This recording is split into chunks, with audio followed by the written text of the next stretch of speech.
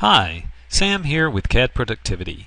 Welcome to Civil CAD Consultants Express tip on listing available Cogo point numbers.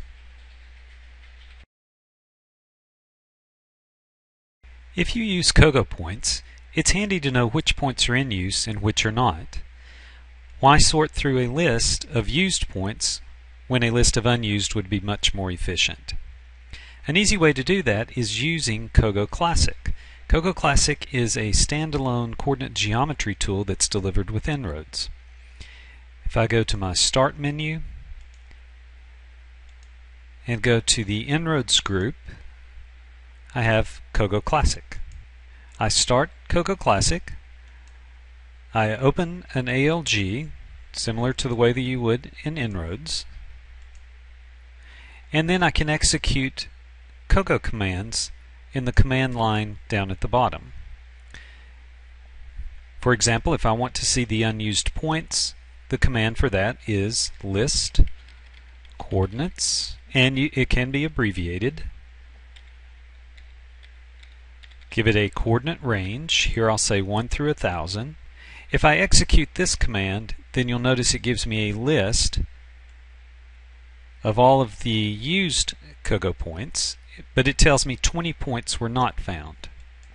I can use my up arrow to get the key-in back, and then at the end of the key-in, if I simply put in a -1, I get a list of the available point names. If I would rather accomplish this in the graphical version of InRoads, then I can use an ICS file to accomplish the same thing. My ALG is already loaded, so I'll go to File, Import, Geometry, select the ICS tab, browse out and find my ICS file. I have one called Unused Cogo. If I right-click and open it with Notepad, you'll see that it's simply a list coordinates the same as I keyed in Cogo Classic. I'll open and apply the command, making sure that my report lock is on first.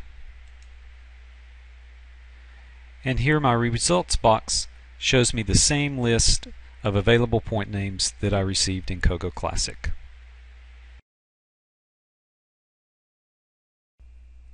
Thanks for watching. You can view more tips for MicroStation and InRoads at civilcadconsultant.com.